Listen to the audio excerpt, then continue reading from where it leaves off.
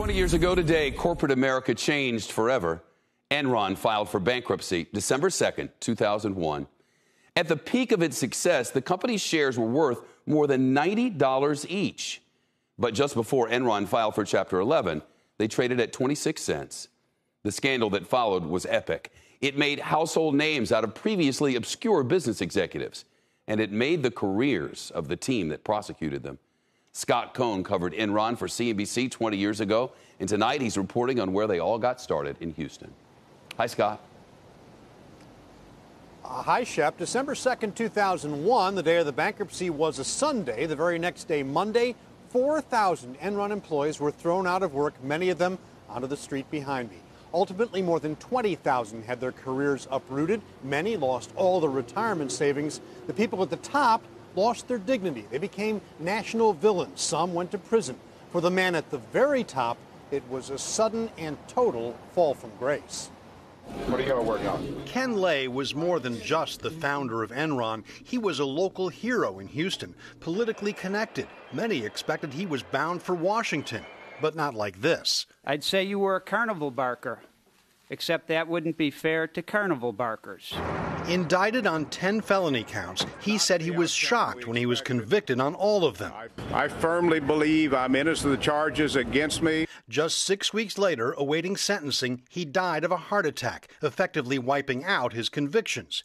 In a statement provided exclusively to CNBC on the 20th anniversary of the bankruptcy, Lay's son and daughter focused on what he built.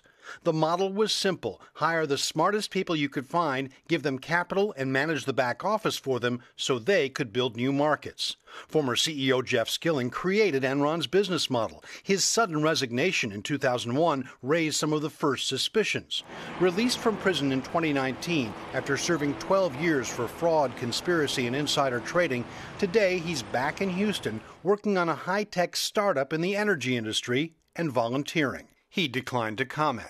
Andy Fastow, the former chief financial officer who cooked up Enron's most notorious off-balance sheet deals and got rich in the process, would eventually plead guilty to 2 fraud counts, testify against his former bosses, and serve 5 years in prison.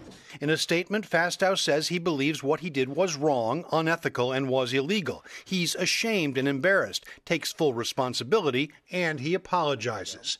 Today, as seen in this promotional video, he gives speeches on business ethics. His message, even though companies may believe they're following the rules, the same misleading deals he did at Enron are still common in business. Is a strange phenomenon where you can follow all the rules and yet still be committing fraud. I would say that he's definitely rationalizing. Leslie Caldwell, the first head of the Justice Department's Enron task force, would go on to head the DOJ criminal division. Today, she's a white-collar defense attorney. Certainly, there's still accounting fraud going on. What's very rare to see, especially in established large companies like Enron, is a fraud that's driven from the top of the company.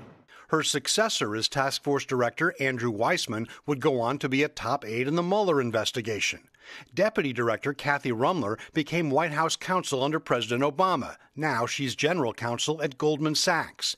And overseeing it all, then Deputy Attorney General James Comey. Some critics say the task force, created as the Bush administration was facing political fallout over the president's ties to Ken Lay, became a sort of self-fulfilling prophecy, fundamentally unfair, they say, to many of those convicted. Some cases, most notably the one that put accounting firm Arthur Andersen out of business, were overturned on appeal. But alumni of the task force remain proud of their work. And what about this place, Houston, which lost a lot of its swagger 20 years ago today? Well, it's more than recovered. There have been a few mentions of this anniversary on local news, but there is now a whole generation that knows next to nothing firsthand about what happened in the building behind me and the massive impact it had worldwide. Shep? Scott Cohn, live in Houston.